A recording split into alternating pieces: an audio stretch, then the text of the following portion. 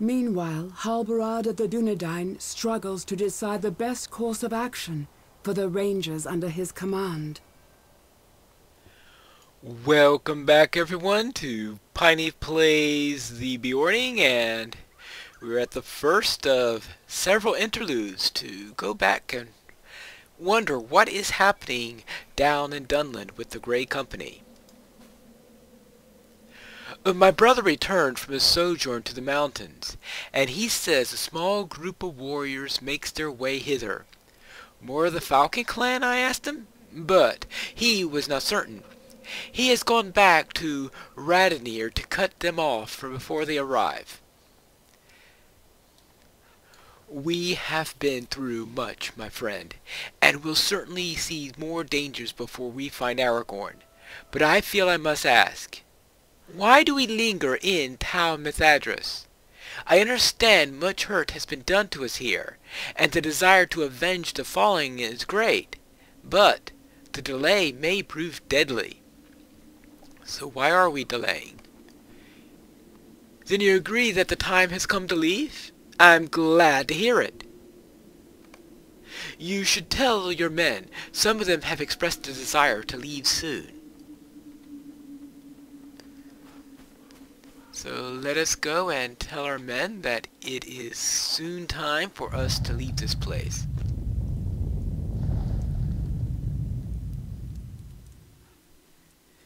It wouldn't be a moment too soon with all these earth tremors. Hello, Sertan. We are preparing to leave. The rumbling of the earth is getting worse, Halpered. I do not like it. Yes, it is time for us to leave. That is wise. I have already decided it was time to leave, and I wanted to see if you agreed with me. I wish to leave Tal Mithadris, but I wish to travel north, not south. North? Why north? Many of our brothers have fallen on the road, and it grieves me to think that they must be laid to rest in these hostile southern lands. They are Dunedain. They should be brought back to the northern lands they held dear. I propose to bring the bodies in a wagon back to their homes. I do not wish to abandon Aragorn, but our brothers deserve more. Do you agree? Good. Thank you. I will see to making the arrangements at once. Alright.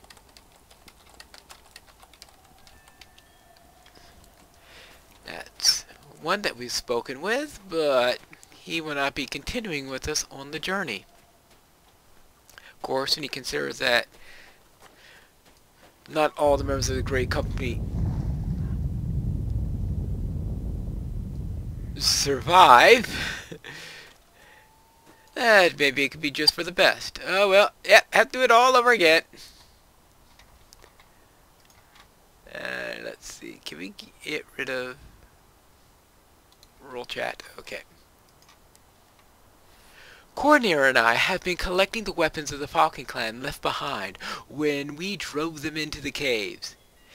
This accursed shaking of the earth is making it more difficult than it needs to be. Yes, and we are getting ready to leave now. Well, that is an impossibility, though, Halpered. We cannot leave yet. Lou Brennan still lives, and his cronies. We cannot have forgotten the wounds they gave us, and the lives the treachery cost. We must have our vengeance upon him before we go. Well, that may be difficult if he's way gets here. It's too dangerous to leave him behind us. Lou Brennan must pay for his betrayal. Halpered, I agree with Guladir. The Falcon clan is too dangerous to ignore. That's going to make things tough. What do we have down in this way? What is Callinglad's opinion? Hello, Callinglad. It'll soon be time for us to leave. Did you feel those rumblings in the earth, Halpered? They are getting worse. It almost sounds as if, well, it sounds as if a great beast was running beneath the earth, shaking the ground with the fury of its passage. Could there be such a creature? You may think such musings are a province of children's tales, but I have seen many strange and wondrous things in my life, Alvared, and learning of these wonders keeps me putting one foot in front of the other. If there is such a beast, we must know if it poses a threat to our people and to the good people of Dunlet. Shouldn't we? Well, can you say in absolute certainty that the shaking of the earth is not a threat to us? I cannot, and it is one of my worries. So far we have one person who wants to leave, but in the other direction. We have one person who wants to investigate this rumbling in the earth. We have another pair that don't want to leave the falcon behind. That's quite a bit. Hello, Radineer. And do you have a reason why you don't want to leave? Because I've been proposing this and people are giving me reasons not to go south. You have stumbled in the middle of a surprised attack, Halberad. Are you willing to fight alongside me? Oh, no. You are on the right side of the ambush this time. We are doing the ambushing. Eladon and I have lured a small group of Falcon Clan back here. They think they have us on the run, but they're about to be surprised. Are you ready? This way, and quietly. Shh, be very, very quiet. The elf plays us for fools. He has given us the slip. Yes! There we go. Time to get revenge on the Falcon Clan. Well, maybe not the entire clan at the moment. At least some of them.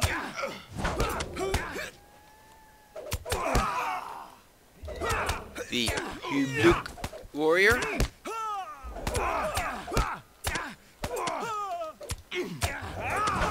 And there we go. Oh, well done, well done. I am not used to being on this side of the ambush.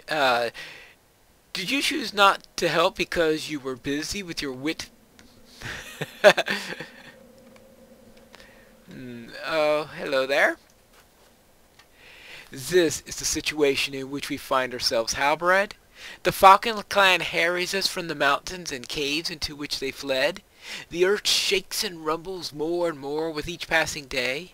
Our numbers diminish the further south we travel, brothers and friends lost to death or to the urgent need of distant lands. You are our leader. What road or roads do we take from here? How then does the Grey Company proceed? Yes, how from here does the Grey Company proceed? Meanwhile, Cyrodion of the Dunedain travels north with the bodies of his fallen brethren, determined to lay them to rest. We are back here along the old way, wondering what has happened to the Grey Company. Now we are following Cyrodion and finding out how his journey south goes. Hello, Radineer. I am sorry I made a stop, Cyrodion, but something is not right. Do you feel it? I feel a chill in my very bones. I have not felt such a dread since... Well, I do not wish to say. We have driven the wagons with the fallen brothers this far already, and we have much further to go yet, but I want to set my mind at ease before we proceed. Do you agree? Then walk with me for a short way, and we will not go far. Alright. Cyrodion, walk with me if you will. Alright, we'll walk a little way. The chill intensifies. Do you feel it? Yeah? Well, we are in this Bone Vales area. Stay alert, stay alert. We will try to. We will try. Alert for something, I hope. Oh, uh-oh. Oathbreakers! Oathbreakers from the Forsaken Road.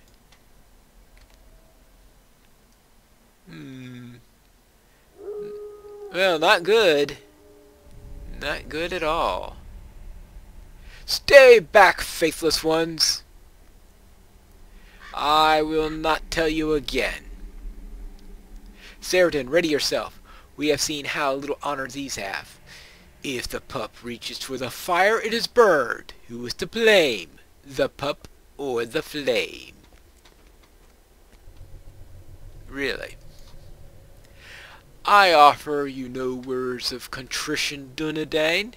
If you seek out men such as we, you deserve any ill that befalls you.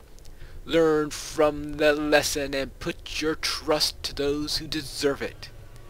We abandoned the mountains, thinking to escape the chain of our suffering, but there was no escape from it. There was no end to our days, no relief from the night. Only fools stumble upon us, and those paid with their lives. If you seek the dead, only death awaits you. But my people learned from yours that our curse may yet be lifted. If an heir to Isildur lives still, as your kin pretended, that glimmer of hope may be rekindled. We love you not, but we will not slay you this night. We will return to the mountains. We will not come this way again. To the mountains we return, to await the ending of the curse, if such a thing may be. So they are returning to the paths of the dead. And perhaps some of them will be around when Aragorn arrives there, but that's not for now. I do not think to encounter these men again, Saradan. Many of our friends and brothers were slain at their hands. How many went beneath the earth along the Forsaken Road, and did not return into the daylight? Good men all. Yes, those Oathbreakers have abandoned the Forsaken Road, Saradan. Now is the time for us to return there to rescue the bodies that were forced to leave behind. We must bring them back, above ground, to the wagon of the fallen. We must do this at once. Let us go quickly. Alright. And here we are at the Forsaken Road. Ooh. The question is there anything left here? This place holds mainly painful memories, Saradan. Let us find the bodies of our fallen kinsmen, and leave as quickly as we are able. The Oathbreakers may be gone, but there could be other dangers along the Forsaken Road. Well, that's always likely. Rats! Come on. Rats! Rats! We've been facing all these other little things, and we get troubled by rats? They are Forsaken rats. Good. Diseased rats, apparently, because I have all these disease things that are coming all around me. We must save them from the rats, yes! Oops. Well, I suppose I'm surprised there are any bodies left after what the rats can do to them. Not too sure what this does. Make your own luck. Saradan is unusually lucky, especially for the Dunedain. Surprising good fortune often reveals itself in the decline of melee effectiveness of his foes. Oh, okay. That's an interesting ability. Vile things. Let's go. Continue. And drive away the rats. Drive away the rats. Ooh.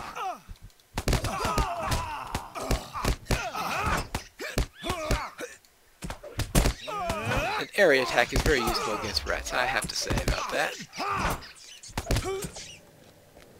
5 diseases? Good grief. Oh. Body of a ranger. Okay, that's one down. or one taken back up, I guess. You gaze upon the fallen of Holthon, and think of the delight upon his face each time he recovered a curious artifact from the ruins of Anuminus. Many were the nights you spent warming yourself by the fire, while Calanglad explained that Holthon the historical significance of the artifact he had found, and the memory brings a smile to your face even now. This grim road should not be his tomb. You and Radonir will see to it that he rests as long along the shores of the Nuil that he so much loved. Holthon lived in service of the Great Company, and fell upon the Forsaken Road. Alright, let's go to the next one. And of course, it's obligatory rats. There you go. We can't go through here without more rats, right? Of course not. Of course, as many rats as we can find. Right, that's next. Okay, can we just...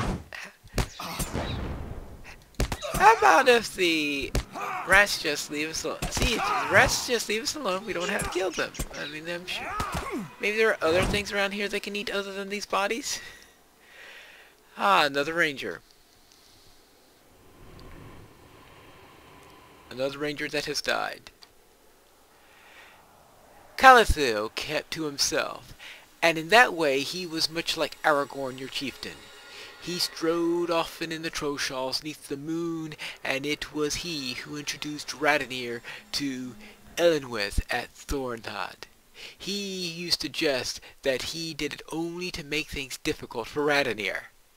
He will rest more easily beneath the trees, perhaps a stone's throw from the sound of the Loudwater. Calathiel lived in service of the Grey Company, and fell upon the Forsaken Road. And more rats. Alright, let's get away from here. I need some rat traps, that's what I need. Rat traps. And stay down. And Fallen Ranger number 3. Linor was well known to you, for he lived on the brief hills and often visited your cabin to share a meal and news. He was generally well regarded by man and Bree Hobbit alike, and it was Linor who helped Burl Pearson construct the frame of the farmhouse south of Breetown.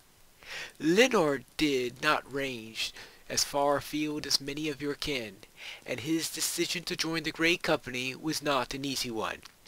You hope he knows somehow that his service was not for nothing. You and Radonir will make sure that he is laid resting among the comfortable hills of his home. Linor lived in the service of the Great Company, and fell upon the Forsaken Road. Ah, no rats this time. Thank goodness. But I sense more ahead. You gaze upon Himeldir's face in deep sorrow, for you remember how much he argued against coming to the Forsaken Road. He believed the words of Ergothorn should not be trusted, and thought seeking beneath the earth for the honorless ones was a foolish journey. He spoke to me in private, and shared his concerns with Candace, but in the end he agreed to walk the Forsaken Road. For that point onward you heard no complaint from him, and he descended bravely. I am sorry, Himeldir, he whispered to the falling form. Be at peace, kinsman. We will not leave you here. Himeldir lived in service of the Great Company, and fell upon the Forsaken Road. And of course, I'll assume this is Calanglad. Well, at least I think so. Oh, Candate, if it were me, Candate, I might not have tried telling falsehoods to the undying shades. Ah, I am sorry, my friend. Candate. Candate was dear to me, and I still keenly feel the pain of his loss. He often came to visit my cabin in the mid-Breelands, and many were the nights that the two of us spent in quiet conversation about the events of the day. The conversation became more serious and more grim as the shadows deepened in Middle-earth. But our favorites will always be those that were full of smiles and laughter. We came back for you, my brother. We should not have left you here for even one day. Forgive me, Candate. Candate lived in the service of the Great Company and fell upon the forsaken road. I am ready for us to carry the fallen brothers outside, Certain. Let us not delay.